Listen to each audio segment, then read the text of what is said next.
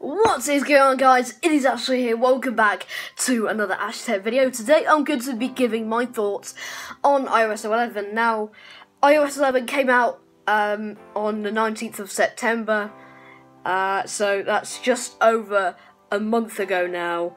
And I got iOS 11 a couple of weeks ago, and today I just want to give my thoughts on iOS 11 and the features I just really like about iOS 11.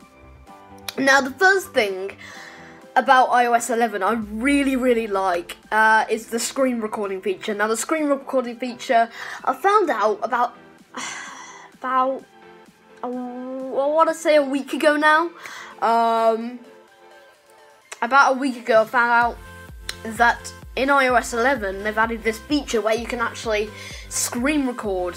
So you no longer have to go scouring around the App Store on your iPhone to try and find a decent, free screen recording software for your iPhone. Apple has put a stop to that because they've made their own screen recording app right inside your control center. And I honestly thought until a few hours ago that you could that iPhone 6s phones and up could only use this feature, but I've got an original iPhone 6 which I'm recording off right now, and I found that you don't need an iPhone 6s or above to use this feature. You can actually use it on older phones because I found out, I googled if it was possible, and it was. So what you have to do is you have to go into settings, and then you have to go into scroll down until you reach Control Center, and then it should say something like Customize Controls, and scroll all the way down again, and there should be a feature called Screen Recording, and you can just tap the green plus icon, and you're ready to go. You can now screen record, and it's really helpful for people who want to make YouTube videos. So if they're doing gameplay, so if they're playing something on their iPhone and they want to record it on YouTube, so say if they're playing something like Cricket Captain, which I've got on my iPhone, and I'm probably gonna do like a few videos on my main channel about, because of this screen recording software, thanks to this screen recording software, that will allow me now to do a couple of videos probably on that. And if I do get some more games for my iPhone, I'll obviously probably record them, because my main channel is about gaming. One side of my main channel is anyway. But yeah, if someone wanted to play like a game like Cricket Captain or something like that, or FIFA for mobile, then with this new feature in iOS 11, they can now do that, which is a very good feature, a very handy feature as well. So you don't have to waste all that time scouring the App Store to try and find a decent screen recording software for your iPhone that's actually free and you don't have to pay for. And that's one feature I like. Now, the second feature I like, and it's kind of grown on me. I had mixed feelings about it at first, but as I've used iOS 11 on my iPhone more and more, I've adapted to it, and it actually it's changed my opinion on it, and that is probably a very minor feature, but it's on the home screen, and it's getting rid of the titles on the dock. At first, I thought it was a bit weird.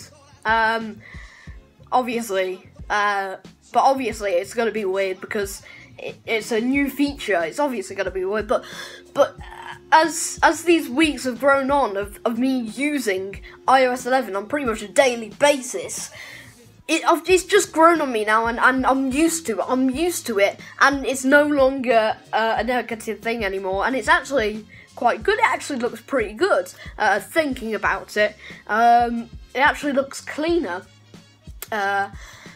So yeah, I've grown on it, and now I think it looks pretty clean. The third feature that I do like is when you swipe down, swipe down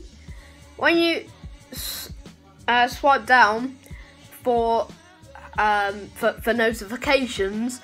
When you unlock your iPhone with like Touch ID, it's still you can still have the lock screen now, because if you swipe down, you'll see pretty much what your lock screen looks like when you first press the home button. You'll see exactly what your lock screen is like. It's exactly a replica now of your lock screen, pretty much, the notification center up at the top, which is a pretty cool feature, and it actually kind of works if you press your press on your finger for Touch ID.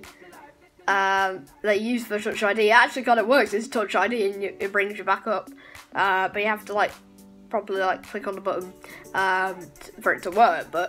And you can use it on your different thumb as well. But still, it's a pretty nice feature, really, for the new iOS to have. So yeah, I really like those three features. They're really nice, and yeah, they're just really nice. Those are three features that I really like, and especially the second one. The second one I didn't like before. I thought it was a bit odd and a bit stupid, really.